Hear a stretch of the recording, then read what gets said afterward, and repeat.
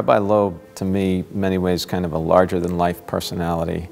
Not only a big man physically, but intellectually, spiritually, just the kind of person that could fill up a space, and did very often did. For 35 years, that space was Bethel. Rabbi Mark Loeb came to Baltimore in 1976 as the assistant rabbi to Rabbi Agus.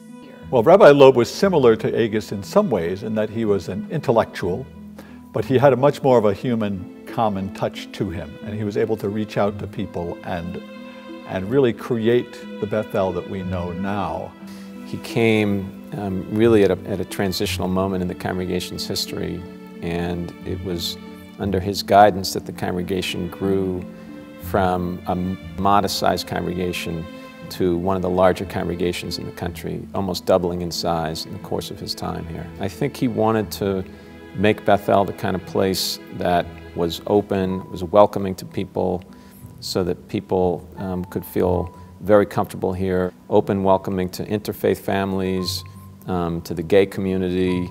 So it was just important to him that Bethel would be the kind of place that anyone who was concerned about being Jewish could come and feel comfortable immediately. Rabbi Loeb's influence extended far beyond Baltimore. He was board president of Mazon, a founding board member for the Institute for Christian and Jewish Studies, and served on gubernatorial commissions on discrimination and adolescent pregnancy. He was motivated, I think, by a love of humanity. I can't say it any different than that. He loved people, even if not individual people, he loved the idea of humanity, and he was just the kindest, most wonderful person in the world. Rabbi Loeb is also remembered for his great sense of humor, his colorful personality, and his love of opera.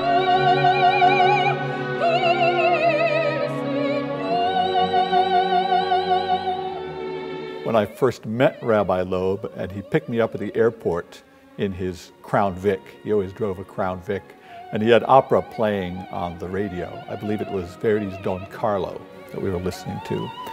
So he actually called my wife on the phone, on his cell phone, which in '97 was not something a lot of people had in their cars. And then we talked to her over the phone. We were listening to the opera together and chatting.